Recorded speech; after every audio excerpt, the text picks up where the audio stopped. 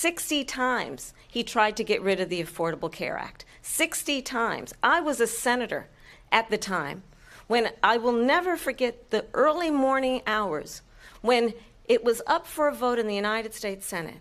And the late, great John McCain, who you have disparaged as being, you don't like him, you said, at the time because he got caught. He was an American hero. The late, great John McCain, I will never forget that night, walked onto the Senate floor and said, no, you don't.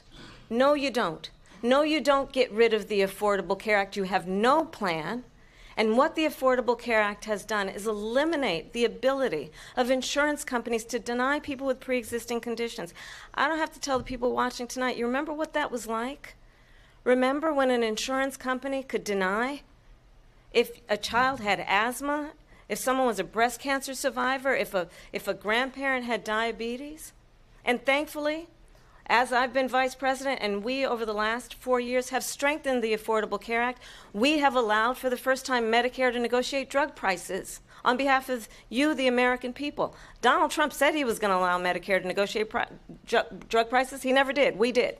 And now we have capped the cost of insulin at $35 a month. Since I've been vice president, we have capped the cost of prescription medication for seniors at $2,000 a year. And when I am president, we will do that for all people, understanding that the value I bring to this is that access to health care should be a right and not just a privilege of those who can afford it.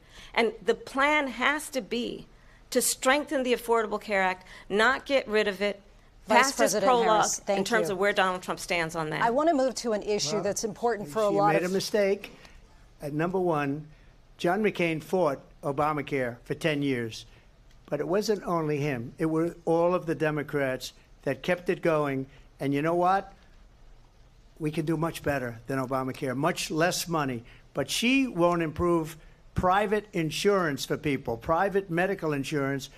That's another thing she doesn't want to give. People are paying privately for insurance that have worked hard and made money, and they want to have private. She wants everybody to be on government insurance where you wait 6 months for an operation that you need immediately. President Trump. Thanks for watching. Stay updated about breaking news and top stories on the NBC News app or follow us on social media.